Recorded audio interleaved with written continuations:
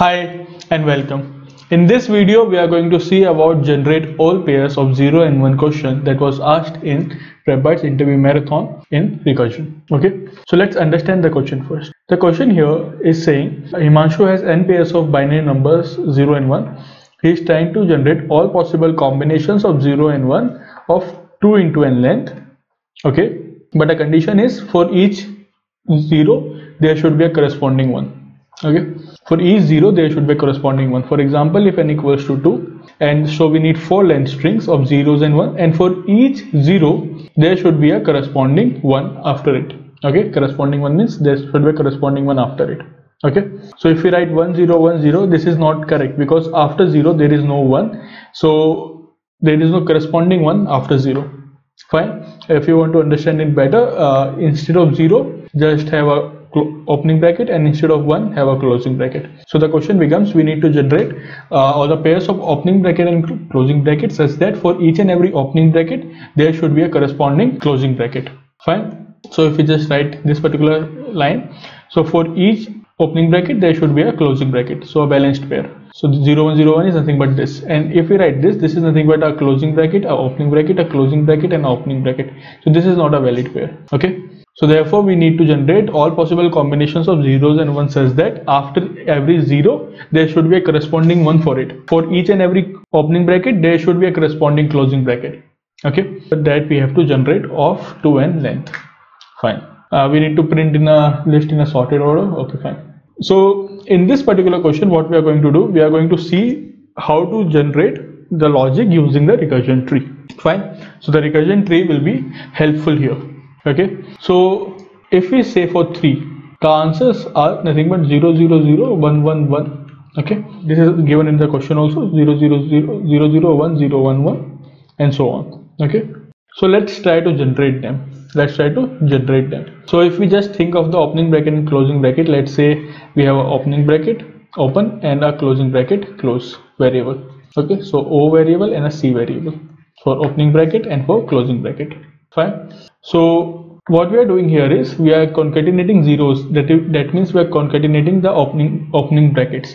So if we start with an empty string, okay, we are concatenating 0. Then from 0 we are again concatenating 0, and then we are again concatenating 0. Fine. Now once we reach at a point where we have zeros, that is the opening bracket, equal to the n that is given to us. So when O equal to n, now in this particular case we are stopping right here. Okay, and now we are appending our closing bracket. So here it will come 0 0 0 1.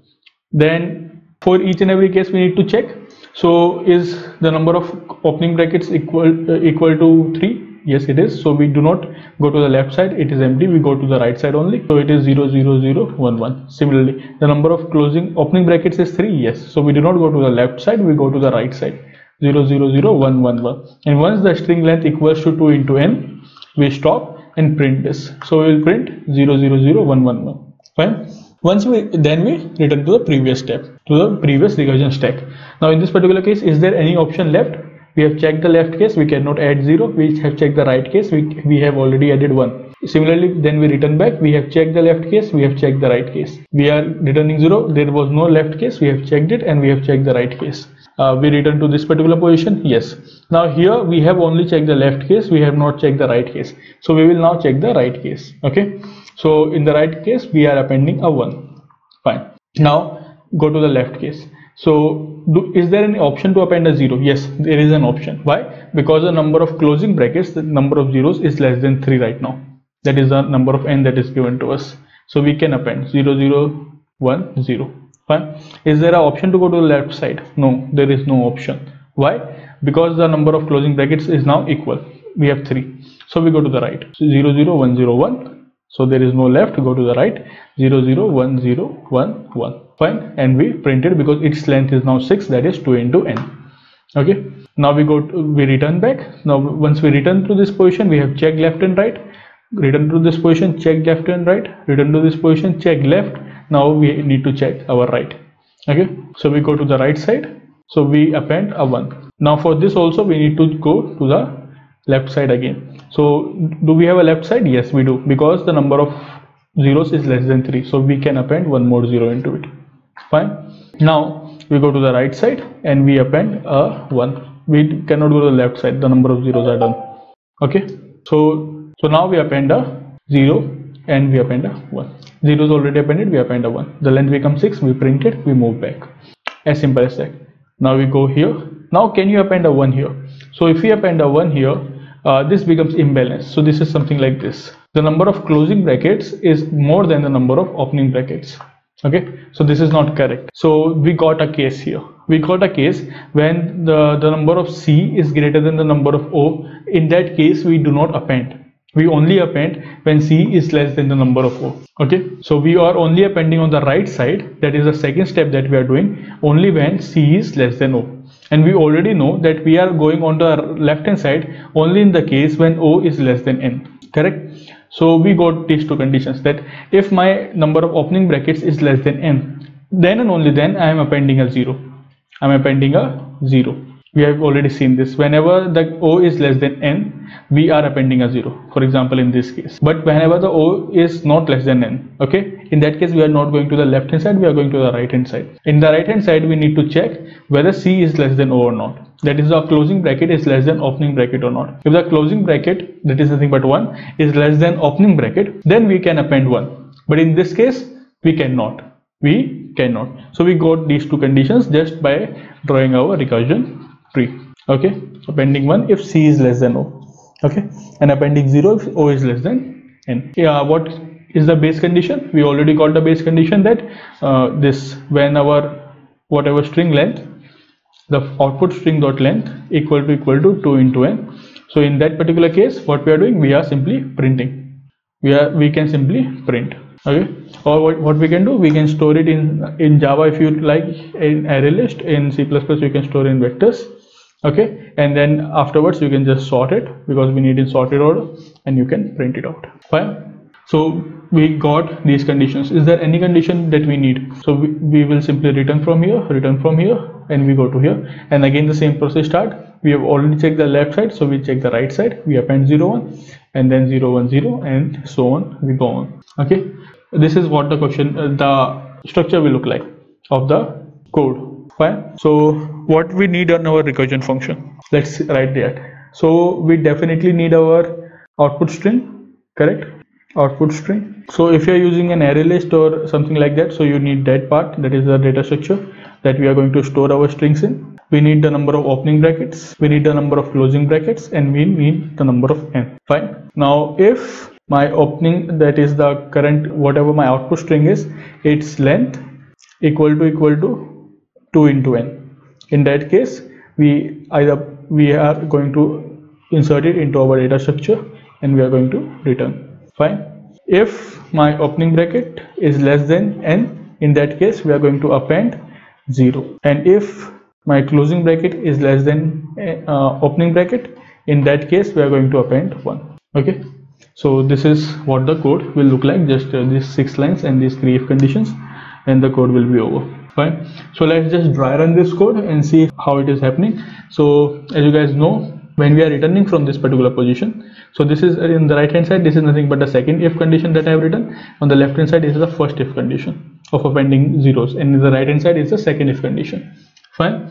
So when we are returning, so we will return to this particular position, correct? So if you guys are confused how that particular position we are going to return to, fine, so let's just see the try run, and also we are going to see using the IDE how this is happening. We are going to visualize it. It will be helpful to see that also. Fine. So let's just see the try run process now. So let's see the code now. So in the recur function, we will be having our string, the opening bracket, the closing bracket, and the N. If the string dot length equal to 1, we will print our string. We are already generating them in sorted order, so there is no need for any data structure. So if opening bracket is less than N, in that particular case, we are going to append in our string O, that is 0. And if the closing bracket is less than the opening bracket, in that case we are going to append in our string 1. Fine. So let's see the try run on these. So first one is our opening bracket, which is 0. The closing bracket, which is nothing but 0 right now. The number of closing brackets, the N is, we know, is 3, for example, and str is nothing but empty currently. The first one will not run because the condition will be false. The second one condition is true, that means the output is less than n, 0 is less than n, which is nothing but 3. So we call the recursion function, and once we call the recursion function, so in our str we will get str appended with 0. So str will be 0. The output will the opening bracket will be increased by 1, so 0 plus 1 will be 1, and the closing bracket will remain 0. First one will not run. Second one, again the opening bracket is less than n, so yes it is, so we will call our recursion function. We call the recur function. Now in this function, opening bracket will become 2, str will become 0 0, and closing bracket will remain a 0. Fine. Obviously the first one will not run, the second one will run because 2 is less than 3, so therefore the second one will run, and we will call the recur function. Okay, now in this particular recur function, the output the opening bracket will become 3, str will become 0 0 0, closing bracket is still a 0. First one will not run. Second one now will not run because opening bracket less than n is false, 3 is less than 3 is false. Now the third one will run. Now we'll call the recur function, that is the second recursion function. Fine, opening bracket will remain 3 now. The closing bracket will become closing bracket plus 1. So it will become 0 plus 1, which is nothing but 1. str will become 0 0 0, and 1 will be appended into str now. So 1 is appended. The first one will not run, the second one will not run, the third one will run because 1 is less than 3 is true. So output will become 3, opening bracket, the closing bracket will become 2, str will be 0 0 0, and 2, again a 1 will be appended. So 1 1, after this one more 1 is appended, so 1 is not there, 2 will not work, 3 will work. So recursion function will be called again, and now when the recursion function is called, so we have here that output is nothing but 3, the closing bracket is nothing but 3, the str becomes 0 0 0 1 1 1. So the first condition becomes true, that a string.length equal to n. So the condition becomes true, and we print our string and we return. So from this particular case we will return printing 0 0 0 1 1. Fine. The third step is over, there is no more steps after 3, so this will also return. Fine. Similarly here the third step is over, there is no more step after 3, so we will simply return. This is how return works. And similarly here the third step is over, so we will just simply return from this also. Fine. Where we are stopping at a position here. Okay, so in this one what we have, the second one right now we return to. Now we will go to the third position. We will check, is 0 less than 2? Yes, 0 is less than 2, so this condition is true. This is completed now. Now we go to this, and in the str we will append 1. So in 0 0 0 we will append 1, so it will become 0 0 1. The closing bracket will become 1, and the opening bracket will become 2, remain 2. First one will not run, second one, yes, it will run because 2 is less than 3, so therefore the second one is running, and in the str we are going to append 0. So now 0 0 1 0 is my str, closing bracket is 1, and opening bracket is 3. Now will the second one run? No, because 3 is less than 3 is false. So second one will not run, and the third one will run, and so on. It is going to continue. So this was the dry run of this particular recursion, or how it is happening, how each and every append is happening. Fine. So let's see the code for this. So this is the code. It is in Java. I'm going to show one visualization. Therefore, I've used this IDE here of Java. Fine. So this is exactly the same code. Instead of n, I have a max and nothing else, and the rest everything is same. Fine. So let's just see for input 3 what is happening. Okay. Inside recursion again. So just go to Java visualizer, and here when we run it, so you can see all these values. Close is 0, current string is empty, max is 3, and output is 0. Okay. Then we run here, so again recursion will work, and as you can see 0 is appended in our current string, and output open is nothing but 1. Okay. Then the condition will be checked, 1 is less than 3, so therefore again there will be an append. So here this is appending. Fine.